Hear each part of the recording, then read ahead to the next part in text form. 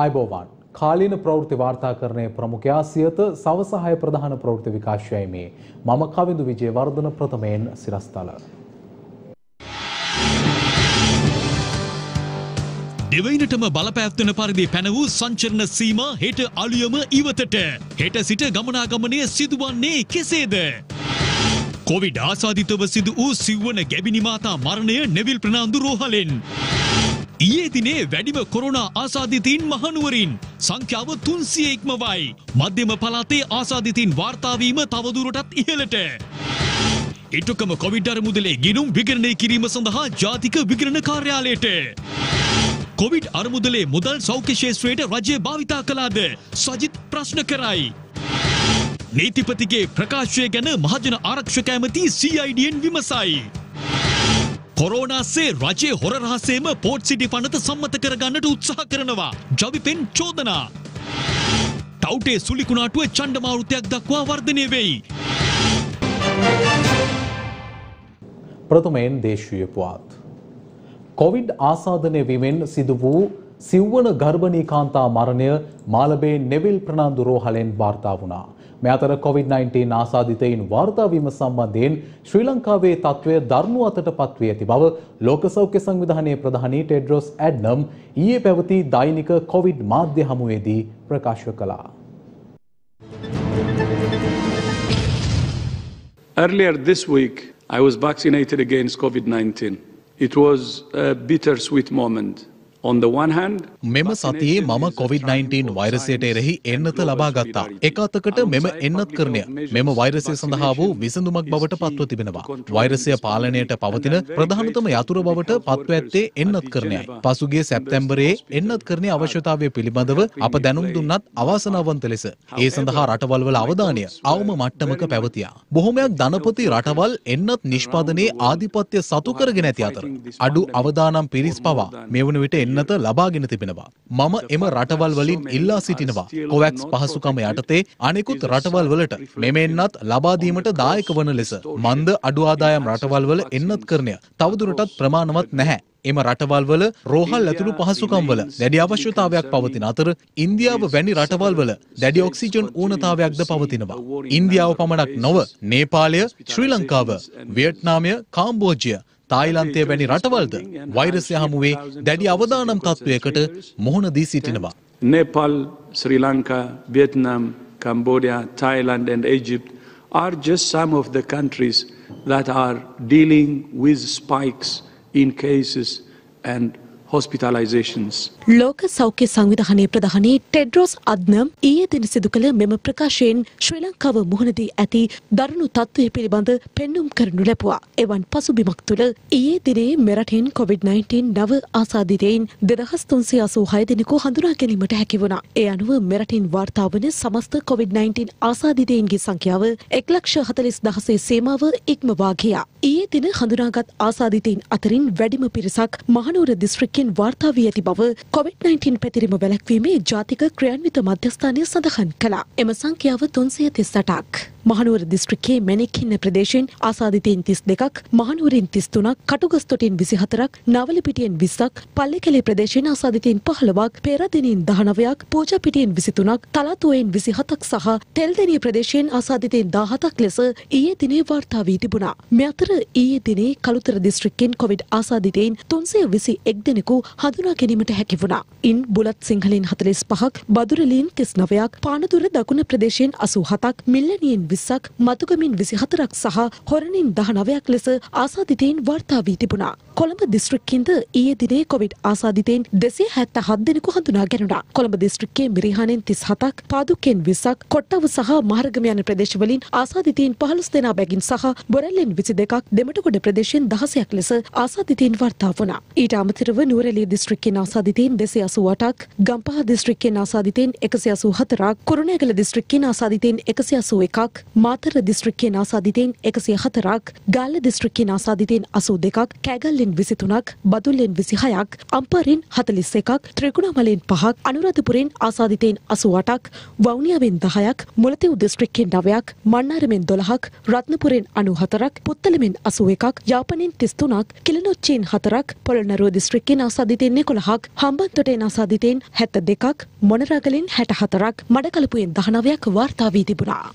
COVID-19 රෝගියෙක් ආසාදනය වුණාට පස්සේ ඔහුට රෝග ලක්ෂණ නැතිනම් එහෙම නැත්නම් සුළු රෝග ලක්ෂණ තියෙනවා නම් උන්ගේ ඒ වෛරසයේ තියෙන බලපෑම ශරීරයට තියෙන බලපෑම ඒ වගේම ඒ වෛරසයෙන් තවත් කෙනෙකුට ආසාදනය වීමට තියෙන බලපෑම දවස් 10ක් 14ක් අතර කාලයකදී සම්පූර්ණයෙන්ම නැතු වෙනවා. ඒ නිසා අපි රෝහල් වලට සහ අතරමැදි ප්‍රතිකාර මධ්‍යස්ථාන වලට ඇතුල් කරන සුළු රෝග ලක්ෂණ තියෙන අය දින 10කින් නිවෙස් වලට අපි පිටත් කර හරිනවා. ඔවුන්ට තවත් දවස් 4ක් නිවසේදීම රැඳී සිටීමට උපදෙස් ලබා දෙමින් ඒ දින 14 ගත වුණාට පස්සේ ඔවුන්ට සමන්ගේ සංචරණ කටයුතු තමුන්ගේ එදිනෙදා කටයුතු සාමාන්‍ය විදිහට කරන්න පුළුවන්. අපි එතකොට සලකන්නේ ඔවුන් ආසාදිතෙක් නෙවෙයි කියලා. ඒ වගේ කෙනෙකුට තමුන්ගේ රැකියාවට යන්න පුළුවන්, ගමන් බිමන් වලට යන්න පුළුවන්, පොදු වෙළඳපොළට යන්න පුළුවන්. ඒ සෑම දෙයකටම සාමාන්‍ය විදිහට ගමන් බිමන් කරන්න පුළුවන්. නමුත් ඒ ආසාදනය වෙලා සුව වෙච්ච කෙනා වගේම ආසාදිත නොවෙච්ච සියලුම දෙනා එකා වගේ සෞඛ්‍ය ආරක්ෂිත ක්‍රමවේද අනුගමනය කරන්න ඕන. ඊයේ දිනේ මෙරටින් කොවිඩ් මරණ 20ක් පිළිබඳ තොරතුරු වාර්තා වුණා. මියගිය පුද්ගලයන් අතර පිරිමි පුද්ගලයන් 11 දෙනෙකු සහ කාන්තාවන් 9 දෙනෙකු ඇතුළත්. ඊයේ දින වාර්තා වූ මරණ 20න් 19 දෙනෙකුම කොවිඩ් නියුමෝනියා තත්ත්වයේ හේතුවෙන් මිය ගොස් තිබුණා. ඒත් සමග මෙරට සමස්ත කොවිඩ් මරණ සංඛ්‍යාව 941ක් දක්වා ඉහළ ගොස් තිබුණා. කොවිඩ් වෛරසය ආසාදනය වීමෙන් මෙරට සිදු වූ සිව්වන ගර්භණී කාන්තා මරණය මාලපේ නෙවිල් ප්‍රනාන්දු රෝහලින් වාර්තා වී තිබුණා. මෙලෙස ජීවිතක්ෂයට පත්ව ඇත්තේ තිස්ස මහරාම යායගොඩ ප්‍රදේශයේ පදිංචි 35 හැවිරිදි කාන්තාවක්. සිය තුන්වන දරු ප්‍රසූතිය සඳහා සූදානම් වෙමින් සිටි අය මේ යන විට 8 මස් ගැබිනියක් බවයි සෞඛ්‍ය අංශ සඳහන් කළේ. මහරගම ප්‍රදේශයේ පැවති උත්සවයකට සහභාගී වීමෙන් පසු එම කාන්තාවට කොවිඩ් වෛරසය ආසාදනය වී ඇති බවට අනාවරණය වී ඇති අතර පසුව සිදු කළ පරීක්ෂණවලදී ඇයගේ ස්වාමි පුරුෂයාටද වෛරසය ආසාදනය වී ඇති බවට හෙළි වී තිබෙනවා. මෙම සාදයට සහභාගී වී සිටි පුද්ගලයන් 17 දෙනෙකුට කොවිඩ් වෛරසය ආසාදනය වී ඇති බවට සිදු කළ පරීක්ෂණවලදී හෙළි වී තිබෙනවා. පළමුව දෙබරවැව රෝහලට ඇතුළත් කර ඇති අතර එම කාන්තාව පසුව මාළඹේ නෙවිල් ප්‍රනාන්දු රෝහලට ඇතුළත් කර සිට ඇති අතර ඇති වූ සංකූලතා හේතුවෙන් ඊයේ මිය ගොස් ඇති බවයි රෝහල් ආරංචි මාර්ග සඳහන් කළේ.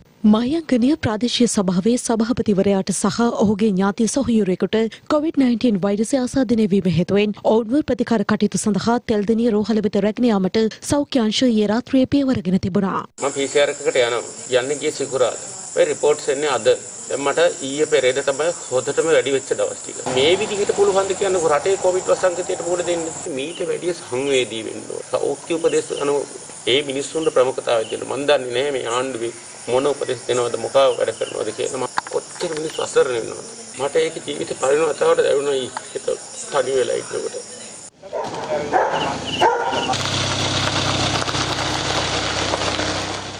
යටියන්තොට සෞඛ්‍ය වෛද්‍ය නිලධාරී කොට්ටාසේ කිතුල්ගල හෙලානඹ ප්‍රදේශයේ දානමය පින්කමකට සහභාගී වූ 13 දෙනෙකුට COVID-19 වෛරසය ආසාදනය වී ඇති බව යටියන්තොට සෞඛ්‍ය වෛද්‍ය නිලධාරී කාර්යාලය ප්‍රකාශ කළා. නොවිට පොලිස් වසමට අයත් නොවඩ නිව්වැලි වත්තේ පිහිටි පෞද්ගලික ඇඟලුම් කර්මාන්ත ශාලාවක සේවකයින් 280 දෙනෙකුගෙන් සිදු කළ රැපිඩ් ඇන්ටිජන් පරීක්ෂාවේදී ආසාදිතයින් 19 දෙනෙකු හඳුනාගත් බව මස්කෙලිය සෞඛ්‍ය වෛද්‍ය නිලධාරී දී චන්ද්‍රරාජන් මහතා ප්‍රකාශ කළා. එසේම එම ආසාදිතයින්ගේ ළඟම ආශ්‍රිතයින් 60 දෙනෙකු මෙවන විට ගෘහස්ත නිරෝධානයට යොමු කර ඇති බවයි වාර්තා වුණේ.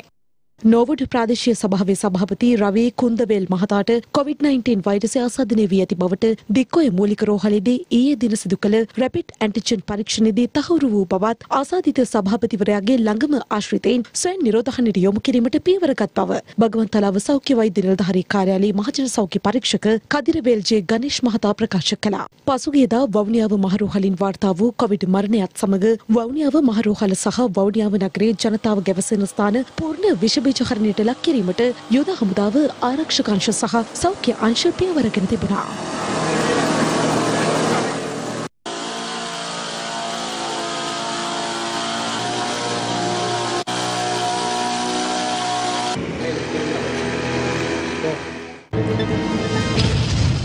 ගත වූ පැය 24 තුළ ලොව දෛනික වැඩිම කොවිඩ් මරණ සංඛ්‍යාව ඉන්දියාවෙන් වාර්තා වනවා. නව ආසාදිතයින් 3,10,822ක් හඳුනා ගැනීමත් සමග එරට මුළු ආසාදිතයින් සංඛ්‍යාව 3,61,08,421 ඉක්මවා ගියා. නව කොවිඩ් මරණ 4,090ක් ගත වූ පැය 24න් වාර්තා වීමත් සමග ඉන්දියාවෙන් වාර්තා වූ කොවිඩ් මරණ සංඛ්‍යාවද 27,321ක් දක්වා ඉහළ ගියා. මේ අතර සැපයුම අභිබවා යමින් පවතින ඉල්ලුම හමුවේ අසල්වැසි ඉන්දියාවේ කොවිඩ් මර්ධන එන්නත්කරණය අඩාල වී ඇති බවයි විදෙස් මාධ්‍ය අද වාර්තා කළේ.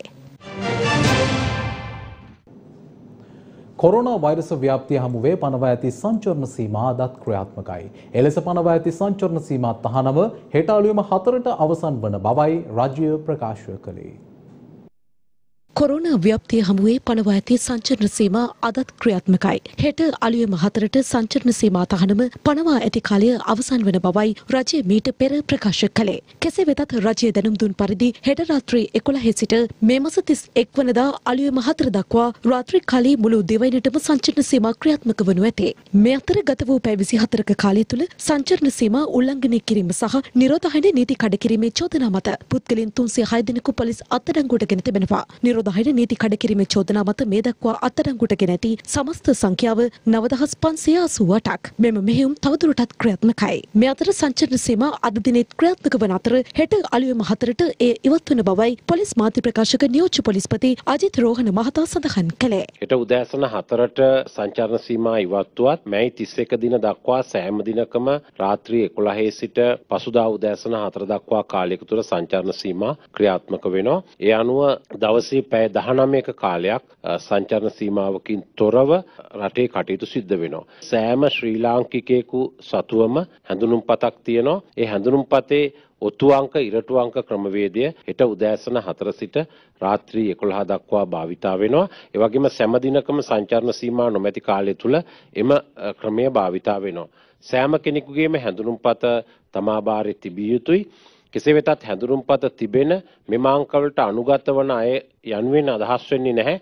ඔවුන් එදින අනිවාර්යෙන්ම එළියට බැසිය යුතුයි යනුවෙන්. ඔබට අත්‍යවශ්‍යතාවයක් තිබෙනවා නම් පමණක් ළඟම පාරිභෝගික ස්ථානයට ගොස් ඒ සේවාව ලබා ගැනීමට කටයුතු කරන්න. යම් කෙනෙකුගේ හැඳුනුම්පත නැත්නම් ඔහුට එය නැති බව සනාථ කිරීමට යම් ලියවිල්ලක් තිබෙනවා නම් නැත්නම් රිය බලපත්‍රය එමන් නැත්නම් ගමන් බලපත්‍රය භාවිතා කරන්න පුළුවන් ශ්‍රී ලාංකිකයින්ට එදිනෙදා තමන්ගේ කර්මාන්ත සිදු කරනු ලබන අයට සාමාන්‍ය පරිදි තමන්ගේ රැකියාවට කර්මාන්තයට සහභාගී වෙන්න පුළුවන්. එසේ හැරෙන්නට වෙනත් ආකාරයේ සංචරණ සිදු කිරීමට හැකියාවක් ලැබෙන්නේ නැහැ. මේ අතර සංචරණ සීමා පනවා ඇති අවස්ථාවල මහජනතාව අත්‍යවශ්‍ය නොවන සංචාරවල නිරත වන්නේදයි සොයා බැලීම සඳහා කොළඹ ඇතුළු තදාසන්න ප්‍රදේශවල යුද හමුදා ශනික විහිදුම් යතුරුපැදි කාණ්ඩය මුර සංචාරවල නිරත වනවා. ඒ යුද හමුදාපති ජෙනරාල් ශවේන්ද්‍ර සිල්වා මහතාගේ උපදෙස් අනුව.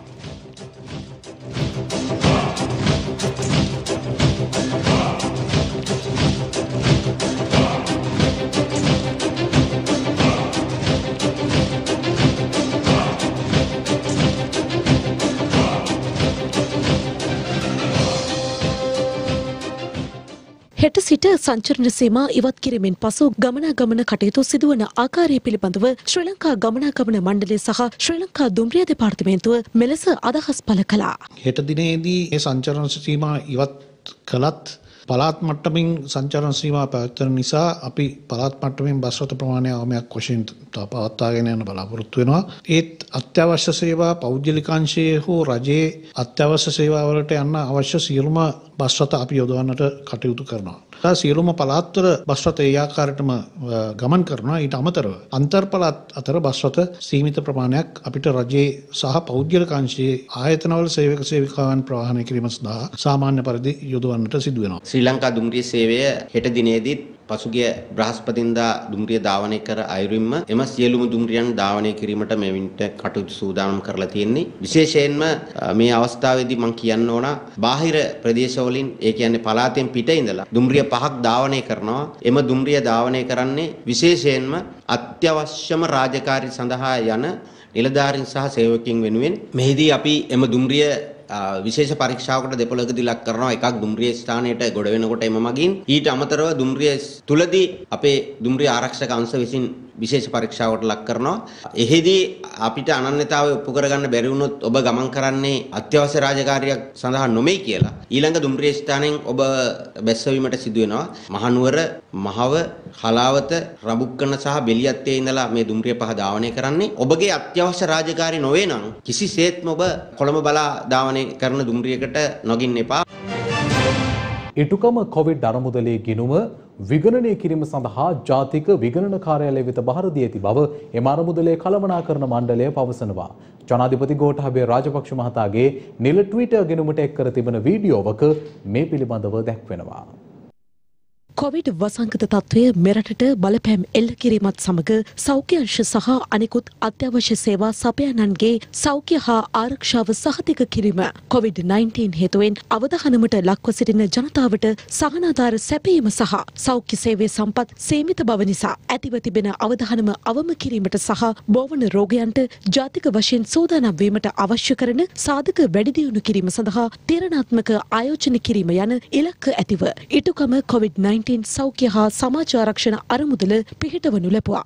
මෙම අරමුදල ජනාධිපති කාර්යාලය විසින් කළමනාකරණය කරනු ලබන අරමුදලක් වන අතර මෙම අරමුදල සඳහා 175 කෝටි 24 ලක්ෂ 2793යි 724ක මුදලක් බැරවී ඇති බවයි අරමුදලේ කළමනාකරණ මණ්ඩලය පවසන්නේ. එම මුදලින් 123ක් වූ රුපියල් 39 කෝටි 14 ලක්ෂ 79824ක මුදලක් වැය කර ඇති අතර මෙහිදී අරමුදලේ වූ මුදල් වලින් PCR පරීක්ෂණ සඳහා 4 කෝටි 26 ලක්ෂ 5812ක මුදලක්ද දැනුවත් කිරීමේ වැඩසටහන් සඳහා රුපියල් 6 කෝටි 75 ලක්ෂ 43967ක මුදලක්ද නිරෝධායන යන කටයුතු සඳහා වූ අනෙකුත් වියදම් සඳහා රුපියල් 3 කෝටි 80 ලක්ෂ 31065ක මුදලක්ද පරිපාලන වියදම් සඳහා රුපියල් 3000ක මුදලක්ද වියදම් කර ඇති බවයි අදාළ සටහනේ දැක්වෙන්නේ. මේ අතර COVID-19 ඉටුකම සෞඛ්‍ය හා සමාජ ආරක්ෂණ අරමුදලේ මෙවන විට ඉදිරිව පවතින ශේෂය වූ රුපියල් 136 කෝටි 9 ලක්ෂ 22969යි 724ක මුදල එන්නත්කරණය සඳහා යෙදවීමට තීරණය කර තිබෙන බව දැක්වෙනවා. 2020 වර්ෂයේ අරමුදලේ ගිණුම් විගණනය කිරීම සඳහා ජාතික විගණන කාර්යාලය වෙත බහර දී ඇති බවයි අරමුදලේ කළමනාකරණ මණ්ඩලය වැඩිදුරටත් පවසන්නේ.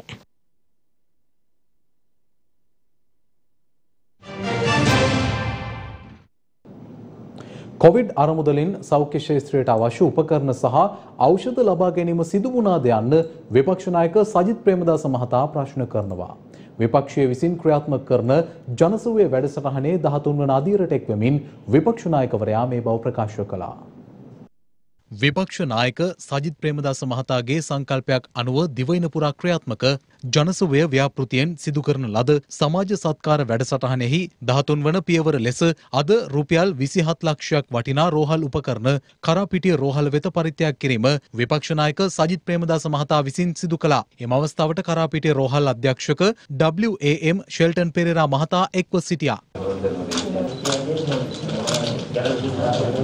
එදා අපි ගෙන්වපු ගිලන් රථය ගෙවපු ප්‍රමාණයට වැඩිය කොහොමද අද දවසේ ගිලන් රථයකට වැය වෙන මුදල දෙගුණයකින් වැඩි වෙලා තියෙන්නේ. කොවිඩ් අරමුදලෙන් නිසියාකාරව සෞඛ්‍ය ශාස්ත්‍රයට ඒ ලබා දිය යුතු උපකරණ ආම්පන්න බේතෙත් ලබා දීම සිදු වුණා. සෞඛ්‍ය කොරෝනා අරමුදලේ අරමුදල් ඇයි එන්නත ගෙන්වන්නට යොමු කරේ නැහැ? ඒවා එන්නත ගෙන්වන්නට යොමු නොකොට වෙනත් ජාත්‍යන්තර මූල්‍ය ආයතන වලින් ඇයි මේ රජය ණය ගන්නට කටයුතු කරන්නේ? මේවා ජනතාව අහන ප්‍රශ්න. මේවා බරපතල ප්‍රශ්න. කනගාටුට කාරණා වන්නේ මේ කොවිඩ් ප්‍රශ්නය ව්‍යසනයේ රජය නිර්මාණය කරපු සැලැස්ම වැඩපිළිවෙල සම්පූර්ණයෙන්ම අසාර්ථක වෙලා. ඒ අසාර්ථක වීම තුළ මේ රටේ විශාල ප්‍රමාණයකට ජීවිත අහිමි වීමේ අවදාන අද බිහි වෙලා තිබෙනවා. රජයෙන් ඉල්ලීමක් කරනවා කරුණා කරලා අලස ලෙස කටයුතු කරන්නේ නැතුව විශේෂඥවරුන්ගේ දැනුම අරගෙන කරුණා කරලා මේ කොරෝනා මර්ධන වැඩසටහනට ශක්තිය ලබා දෙන්න. මහජනතාවට අත්‍යවශ්‍ය ආනයනික භාණ්ඩ මසකට ප්‍රමාණවත් ලෙස පිටකොටුව තොග වෙළඳ පොලේ පවතින බවත් එම භාණ්ඩවල මිල ඉදිරියේදී ස්ථාවරව පවත්වාගෙන යනු ලබන බවත් අමාත්‍ය බන්දුල ගුණවර්ධන මහතා පවසනවා. පිටකොටුව තොග වෙළඳ පොලේ නිරීක්ෂණ චාරිකාවකින් අනතුරුව මාධ්‍ය වෙත අදහස් පළ කරමින් අමාත්‍යවරයා මේ බව ප්‍රකාශ කළා. ඊයේ දින පිටකොටුව තොග වෙළඳපොළෙහි භාණ්ඩ ලබා ගැනීම සඳහා තොග වෙළඳුන්ට අවස්ථාව ලබා දීමත් සමගම අද දිනේ පිටකොටුව තොග වෙළඳපොළේ කටයුතු ආරම්භ වුණා. පවතින තත්ත්ව නිරීක්ෂණය කිරීම සඳහා වෙළඳ අමාත්‍ය බන්දුල ගුණවර්ධන මහතා, රාජ්‍ය අමාත්‍ය ලසන්ත අලගියවන්න මහතා ඇතුළු පිරිසක් අද එම ප්‍රදේශයේ සංචාරයක නිරත වුණා. මුළු රටටම බෙදා හැරීමේ කේන්ද්‍රීය මධ්‍යස්ථානය තමයි පිටකොටුව. මේ පිටකොටුවේ තොග වෙළඳපොළ තුලින් තමයි පොයින්ට් පේදුරු තුඩුවේ සිට දෙවුන්දර තුඩුව දක්වා ආනයනය කරනු ලබන අත්‍යවශ්‍ය භාණ්ඩ තොග රටට බෙදා හරින. විශේෂයෙන් අල ලුණු පරිප්පු සීනි යනාදී අත්‍යවශ්‍ය පරිභෝජන භාණ්ඩ කිසිදු හිඟයකින් තොරව මාසිකට අවශ්‍ය භාණ්ඩ තොග මේ වෙළඳපොළේ තිබෙනවා. මේ පවතින මිල ලබන සතියේ ඊළඟ සතියේ කියලා මේ ආපදා තත්ත්වය යටතේ වෙනස් කරන්නේ. මේ වෙළඳ සංගමයත් සමග අපි ඇති කරගෙන තියෙන එකඟතාවය අනුව මේ පවතින මිල දිගටම ඒ ආකාරයෙන්ම තියෙනවා. දිනපතාම මේ ආනයනය කරන භාණ්ඩ තොග ආනයනය කරන්නේ වරාය කටයුතුත් කණ්ඩව පවත්වාගෙන යනවා. ව්‍යාපාර ආයතනත් කැපකිරීමක් කරන්නේ. මොකද ඔවුන්ගේ සේවක කාරකාදීනුත් තාම ඔක්කොම වැක්සින් කරලා නැහැ. ඒ නිසා ඒකත් ඉක්මනින් කරගෙන රටේ අවශ්‍යතාවයත් ඉෂ්ට කරන්නේ වෙළඳ ව්‍යාපාර සියල්ලම පිටකොටුවේ තොග වෙළඳ සංගමයේ වශයෙන් සාධාරණ ලෙස කටයුතු කරනවා. කොවිඩ් වසංගත තත්ත්වය සම්බන්ධයෙන් සමගි ජනබලවේගයේ පාර්ලිමේන්තු මන්ත්‍රීවරුන් පළ කළ අදහස් කිහිපයක් දැන්.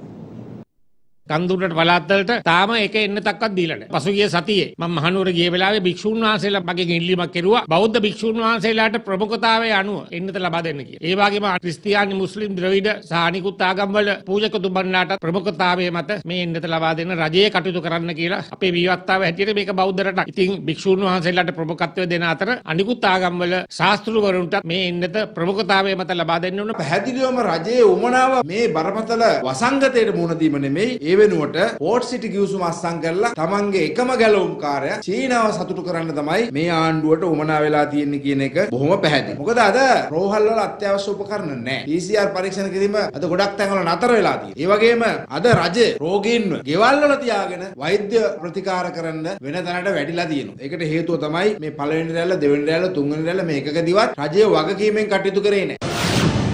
ඉටුකම කියලා අරමුදලක් පිහිටෙව්වා. ඒකට අපිට දැනගන්න ලැබිලා තියෙන විදිහට බිලියන 1.7ක් කෝටි 170කට වැඩි මුදල් ලැබිලා තියෙනවා. නමුත් ඒ පිළිබඳ සත්‍ය හෙළි කරන්නේ නැහැ. ඒ ඉටුකම අරමුදල ප්‍රවර්ධනය කිරීම සඳහා අපිට දැනගන්න ලැබිලා තියෙන විදිහට මිලියන 60ක්, ඒ වගේ මිලියන 20, මිලියන 80ක්, කෝටි 8කට වැඩි මුදලක් වියදම් වෙලා තියෙනවා ඒකේ. ඉතින් මේ පිළිබඳ විගණනය කළ යුතුයි. රටට සත්‍ය දැනුවත් කළ යුතුයි රටේ ජනතාවට. ඉතින් මේ රටේ ජනතාවට බොරු කියමින් බලයට පත්වෙච්ච රජය මුලාවෙම මේ රට පාලනය කරමින් යනවා.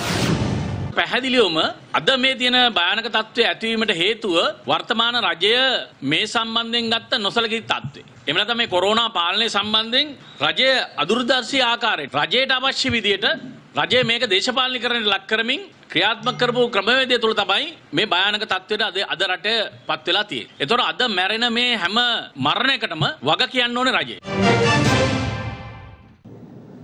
කොවිඩ් වසංගත තත්ත්වය හේතුවෙන් ජනතාව විපතට පත්ව සිටින මොහොතක ආණ්ඩුව වරායනගර කොමිෂන් සභා පනත් කෙටුම්පත සම්මත කර ගැනීමට කටයුතු කරන බව ජනතා විමුක්ති පෙරමුණේ ප්‍රධාන ලේකම් ටිල්වින් සිල්වා මහතා පවසනවා. ඒ මහතා මේ බව ප්‍රකාශ කළේ අද කොළඹ පැවති මාධ්‍ය හමුවකට එක්වෙමින්. කොරෝනා පැතිරලා කොරෝනා පිළිබඳව අපි හැමෝගෙම අවධානය යොමු වෙලා තියෙන වෙලාවක ආණ්ඩුව උත්සාහ කරමින් ඉන්නවා කලබලේ කඩිමුඩියේ වරාය නගර ආර්ථික සංවර්ධන පනත සම්මත කරගන්න පාර්ලිමේන්තුව ඇතුලේ. ආණ්ඩුව ජනතාවන් ලැබිච්ච 3/2 බලය පාවිච්චි කරලා දැන් හදනවා 19 සහ 20 මේ පිළිබඳව පාර්ලිමේන්තු විවාදයක් පවත්වලා 20 වෙනිදාට මේක සම්මත කරගන්න. අපි හිතනවා මේක තාමත්ම බරපතල කාරණයක් කියලා. වරාය නගර සංවර්ධන පනත කලබලේ කඩිමුඩියේ සම්මත කරගන්න ආණ්ඩුව තියෙන තදියම මොකද්ද කියන තමයි අපට ප්‍රශ්නයක් තියෙනවා. දැන් මේක ගත්තම සරල ප්‍රශ්නයක් නෙවෙයි අපේ රටේ ස්වෛරීත්වය සම්බන්ධ ප්‍රශ්නයක්. ඒ නිසා මේ වගේ විශේෂ පනතක් සම්මත කරගන්නවා නම් ඒ පිළිබඳව සමාජය තුල ප්‍රමාණවත් සාකච්ඡාවක් සංවාදයක් සිද්ධ වෙන්න ඕන. ඔබ කාටත් තේරෙනවා දැන් මේ කොරෝනා ඇදිලා රට ඇතුලේ සංචරණ සීමා පැනවිලා මිනිස්සු ජීවත් වෙන්න විදියක් නැතුව බයෙන් ඉන්නවා. අනිත් පැත්තෙන් ගම් වතුරත් ඇවිල්ලා. මේ ඔක්කොම ප්‍රශ්න ASCII ආණ්ඩුව උත්සාහ කරනවා බොරදියේ මාළු බානවා වගේ මේ පනත කලබලයේ සම්මත කරගන්න. එතකොට අපි දකින්නේ තමයි ආණ්ඩුව ප්‍රජාතන්ත්‍රවාදී නම් මේක සම්මත කරගන්න එකට බයක් නැත්නම් මේක හරි නම් ඒ සඳහා ජනතාව ඇතුලේ කිසියම් සංවාද සාකච්ඡාවක් හැදෙන ඉඩකඩ ලබා දීම තමයි ඇත්ත ප්‍රජාතන්ත්‍රවාදී. පාස්කු ඉරිදා ත්‍රස්ත ප්‍රහාරයට අදාළ විමර්ශන අසම්පූර්ණ බවට නීතිපතිවරයා විසින් සිදු කර ඇති ප්‍රකාශය සම්බන්ධයෙන් මාජන ආරක්ෂක අමාත්‍ය ආචාර්ය සරත් වීරසේකර මහතා අපරාධ පරීක්ෂණ දෙපාර්තමේන්තුවෙන් කඩිනම් වාර්තාවක් කැඳවා තිබෙනවා.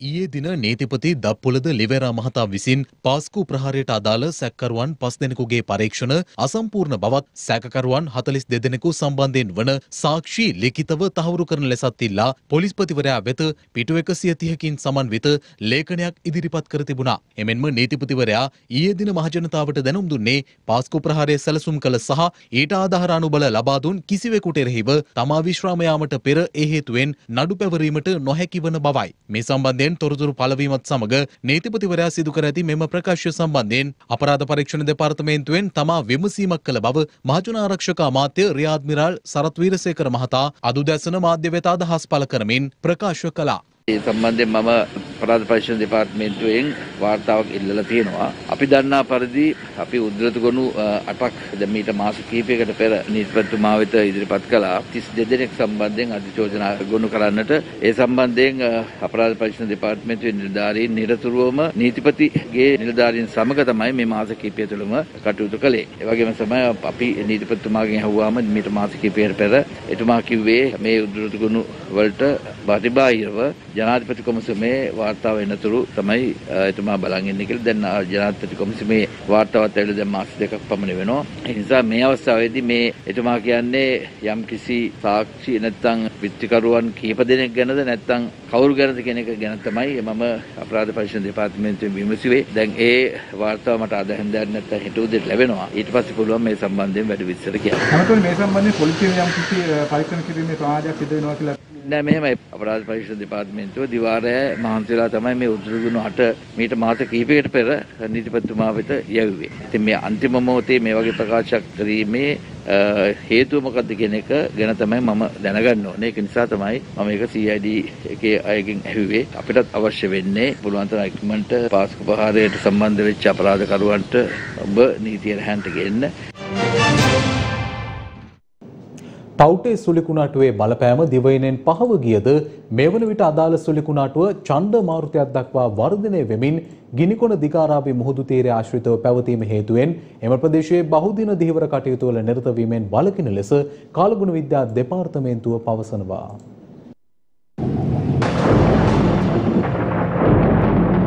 ගිනිකොන දිග අරාබි මුහුද ආශ්‍රිතව පැවති ටවුටේ ඡණ්ඩ සුලිකුණාටුවේ බලපෑම මෙවන විට දිවයිනෙන් ක්‍රමයෙන් පහව යමින් පවතින බව කාලගුණ විද්‍යා දෙපාර්තමේන්තුව පවසනවා. බස්නාහිර, සබරගමු, දකුණු, මධ්‍යම, වයඹ වගේ පළාත්වල ඕනෑම අවස්ථාවක තැනින් තැන වැසි තත්ත්වයන් නිර්මාණය වීමේ හැකියාවන් තියෙනවා. උතුරු සහ උතුරු මැද වගේ පළාත්වල සිහින් වැසි ස්වල්පයක් ඇති වීමේ තත්ත්ව තියෙන්න පුළුවන්. මීට අමතරව තරමක් තද වැසි අපි අපේක්ෂා කරන්නේ දිවයිනේ සබරගමු, කළුතර, නුවර, නුවරඑළිය, ගාල්ල, මාතර වගේ දිස්ත්‍රික්කවල සමහර ස්ථානවලට මිලිමීටර් 30 50 අතර මට්ටමේ වර්ෂාපතන ලැබීමේ හැකියාවන් තියෙනවා. ටවුටේ සුලිකුණාටුව ඉදිරි දින කීපය තුළ දිවයිනෙන් බැහැරට ගමන් කරනවා. ගිනිකොන දිග අරාබි මුහුදු තීරය තවදුරටත් බහුදින යාත්‍රා සඳහා මෙම අවදානම තියෙන බව අපි මතක් කරනවා දීවර හානාවික ප්‍රජාවට. දිවයිනට බලපෑ අයහපත් කාලගුණ තත්ත්වයේ හේතුවෙන් ඇදහැළුණු දහරානිපාත වර්ෂාව හමුවේ ඉහළ ගිය ගංගාවල ජල මට්ටම මෙවන විට ක්‍රමයෙන් පහළ යමින් පවතින අතර ගිංගඟ පිටාර ගැලීම හමුවේ බද්දේගම ප්‍රදේශයේ ගංවතුරු තත්ත්වයක් හටගෙන ඇති අතර අත්තනගලු ඔය පිටාර ගැලීම හමුවේ දූණමලේ ප්‍රදේශයේ ගංවතුරු තත්ත්වයක්ද කළුගඟ පිටාර ගැලීම හමුවේ මිල්ලකන්ද ප්‍රදේශයේ ගංවතුරු තත්ත්වයක්ද පවතින බවයි වාරිමාර්ග දෙපාර්තමේන්තුව සඳහන් කළේ. මේ අතර ගිංගගේ ජල මට්ටම බැස යන වේගය සහ ප්‍රමාණය පිළිබඳ තොරතුරු ලබා ගැනීම සඳහා වාරිමාර්ග දෙපාර්තමේන්තුවේ නිලධාරීන් පිරිසක් ගිංගගේ විවිධ ස්ථානවලින් දත්ත එක්රැස් කිරීමේ කටයුතු වල නිරත වුණා.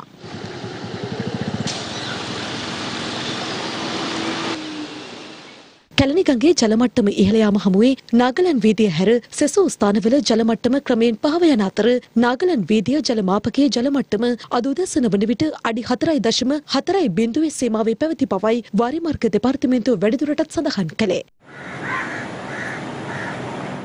අයහපත් කාලගුණ තත්ත්වය හමුවේ දිවයිනේ දිස්ත්‍රික්ක 6කට නිකුත් කළ නායාමේ අනතුරු ඇඟවීම් අද රාත්‍රී 7 දීර්ඝ කිරීමට ජාතික ගොඩනැගිලි පරීක්ෂණ සංවිධානය පියවරගෙන ඇති අතර ඒ අනුව කොළඹ, කළුතර, මාතර, ගල්ල, කෑගල්ල සහ රත්නපුර යන දිස්ත්‍රික්ක 6ක ප්‍රදේශ කිහිපයක්ම නායම් අවදානම් සහිත ප්‍රදේශ ලෙස ප්‍රකාශයට පත් කර තිබෙනවා.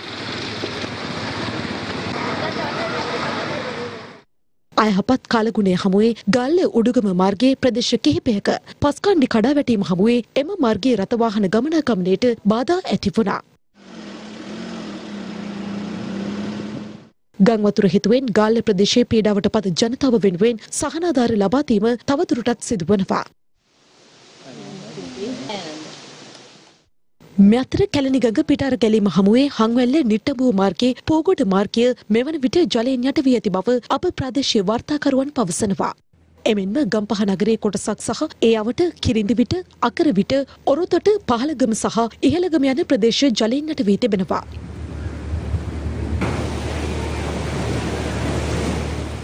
ඒ ඌරුවල් ඔය සහ අත්තනගලු ඔය පිටාර ගැලීම හේතුවෙන් මේ අතර ගංවතුර තත්ත්වය හමුවේ විපතට පත් ජනතාව මුදා ගැනීමේ කටයුතු ගම්පහ නගර සභාව විසින් සිදු කරනු ලබන බවයි අප ප්‍රාදේශීය වාර්තාකරුවන් පවසන්නේ. ගම්පහ දිස්ත්‍රික්ක මහරෝහල ආශ්‍රිත ප්‍රදේශයේද ගංවතුර හේතුවෙන් අවහිර වුණා.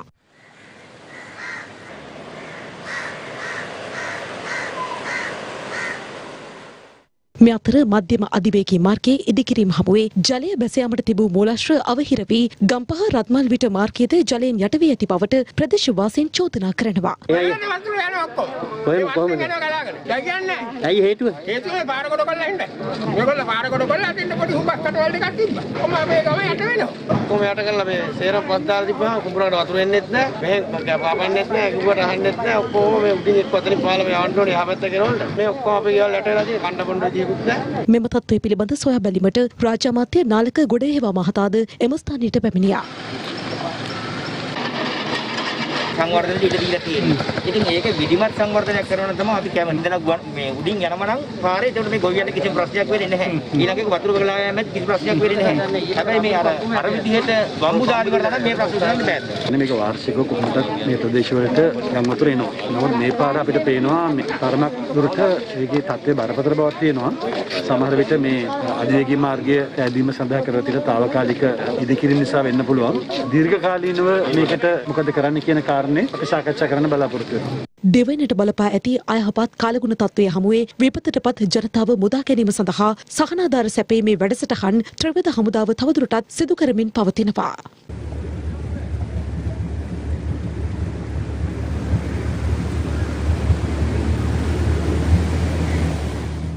ටවුටේ චණ්ඩමාරුතය හමුවේ දෙවැන්නට එල්ල වූ බලපෑම හමුවේ දිස්ත්‍රික්ක 12ක පවුල් 13528කට අයත් පුද්ගලයන් 53962 දෙනෙකු ආපදාවන්ට ලක්ව ඇති අතර පුද්ගල මරණ 4ක්ද වාර්තා වුණා. කෙසේ වෙතත් දෙවැන්නට බලපා ඇති ආපදා තත්ත්වය හමුවේ විපතට පත් වූවන්ට වන්දි ලබා දීමේ කටයුතුද සිදු වෙමින් පවතිනවා. නිවාස හානි ගත්තොත් පූර්ණ නිවාස හානි 19ක් සහ සාමාන්‍ය ආකාර නිවාස හානි 1544ක් සිදු වෙලා තියෙනවා. අර්ධ හානි සහ සාමාන්‍ය හානි සිදු වෙච්ච නිවාසවලට මූලිකව රුපියල් 10000ක ගෙවීමක් කරනවා. ඊට පස්සේ ඒ සම්බන්ධ විශ්ලේෂණයක් කරලා තොරතුරු හරියට සනාථ කරගත් පසු ඉතිරි මුදල ඇස්තමේන්තු අනුව ගෙවීම කටයුතු සිදු කරනවා. අද වෙනකොට අපි මිලියන 33.3ක මුදලක් ප්‍රතිපාදන නිදහස් කරලා තියෙනවා. ජලමට්ටම ඉහළ යාමත් සමග විවෘත කරන ලද රාජාංගනීය ජලාශයේ වඳුරුටු දෙකක් තවදුරටත් විවෘතව පවතින බවයි එම ජලාශය භාර ඉංජිනේරු කාර්යාලය සඳහන් කළේ.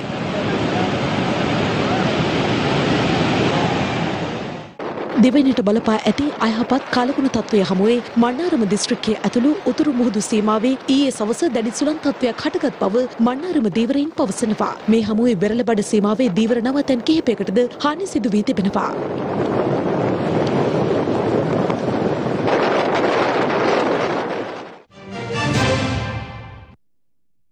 දැන් තවත් පුවත් කිහිපයක්. දෙහිවල රොබර්ට් පාර ප්‍රදේශයේ 22 වෙනිදි තරුණයෙකු විසින් නීති විරෝධී ලෙස නිවසේ සිට ඩ්‍රෝන යානාවක් ගුවන්ගත කිරීම සම්බන්ධයෙන් එම ඩ්‍රෝන යානය සහ අදාළ තරුණයා දෙහිවල පොලිසිය විසින් අත්අඩංගුවට ගෙන තිබෙනවා. අදාළ සිද්ධිය සම්බන්ධයෙන් දෙහිවල පොලිසිය වැඩිදුර විමර්ශන සිදු කරනවා. පොළොන්නරුව දිවුලන් කඩවල සිට කවුඩුල්ල වැව දක්වා ගමන් කිරීමට ඇති මාර්ගයේ වූ අනාරක්ෂිත පාලම හරහා යතුරුපැදියකින් ගමන් කළ පුද්ගලයෙකු ජීවිතක්ෂයට පත් වී තිබෙනවා. මෙලෙස මියගොස් ඇත්තේ දිවුලන් කඩවල ප්‍රදේශයේ පදිංචි දෙදරුපියෙක් බවයි අප වාර්තාකරු ප්‍රකාශ කළේ. ඊයේ රාත්‍රී 9ට පමණ කැකිරාව කුඩා කැකිරාව ප්‍රදේශයේදී පුද්ගලික ආරවුලක් මත පොල්ලකින් පහර දී පුද්ගලයෙකු ඝාතනය කර තිබෙනවා. මෙලෙස ඝාතනයට ලක් වී ඇත්තේ කුඩා කැකිරාව ප්‍රදේශයේ පදිංචිව සිටි 41 හැවිරිදි පුද්ගලයෙක්. සංචරණ සීමාවන් පනවා තිබේදී සූක්ෂම ලෙස හෙරොයින් මත්කුඩු විකිණීමේ ජවාරමේ යෙදුණු කාන්තාවක් ඇතුළු පුද්ගලයන් 28 දෙනෙකු අත්අඩංගුවට ගෙන තිබෙනවා. ඒ අනුරාධපුර පොලිසියේ කොට්ටාස අපරාධ විමර්ශන කාර්යාංශයේ විෂ මත්ද්‍රව්‍ය වැටලීම් ඒකකයේ නිලධාරීන් විසින් අභාව ප්‍රාප්ත හිටපු අතිරේක විගණකාධිපති කීර්තිමත් රාජ්‍ය නිලධාරියෙකු වූ ලලිත් අඹන්වල මහතාගේ දේහය පිළිබඳ අවසන් කටයුතු අද පසුරුවේ මැණික්හින්න අමුණුගම ආදාහනාගාරයේ දැන් දන්න ලෝකේ නොදන්න තොරතුරු සොයන do you know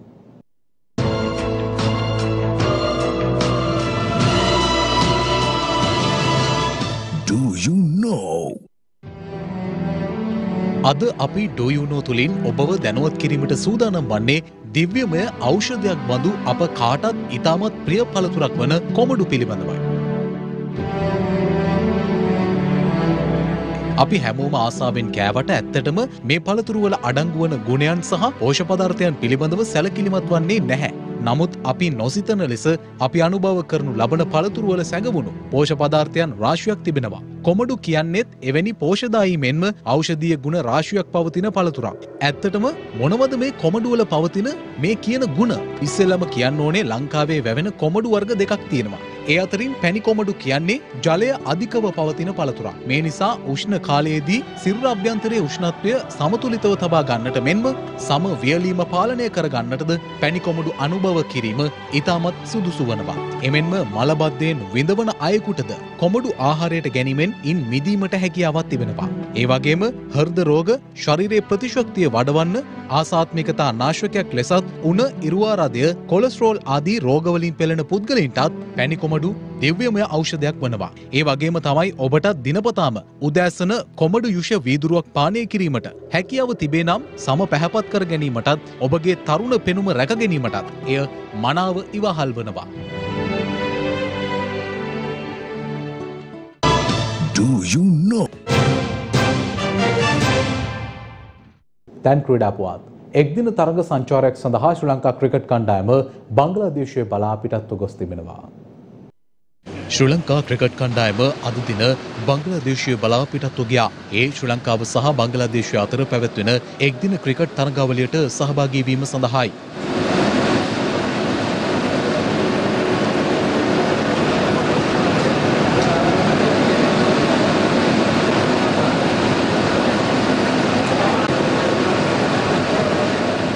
ජොනිත් පෙරේරාගේ නායකත්වයෙන් යුත් ශ්‍රී ලංකා එක්දින කණ්ඩායම අදාළුවම කටුනායක ගුවන් තොටුපළ වෙත මෙලෙස පැමිණියා.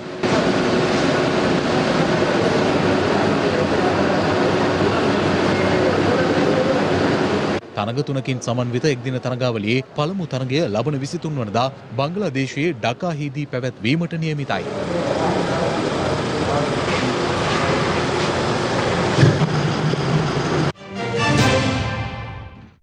සියත සවසහාය ප්‍රධාන ප්‍රවෘත්ති විකාශය මින් නිමාවට පත්වනවා. වැඩිදුර තොරතුරු සඳහා පිවිසෙන්න www.siyathanews.lk අපගේ වෙබ් පිටුව වෙත. අප යාලිත් හමුවන්නේ අපගේ රාත්‍රී ප්‍රවෘත්ති විකාශයෙන්. ඔබට සුවදායි සන්ධ්‍යාවක්. දිනපතා අලුත් වීඩියෝ සහ ප්‍රවෘත්ති නැරඹීමට ඉහත බටන් එක ක්ලික් කර සියත TV සබ්ස්ක්‍රයිබ් කරන්න.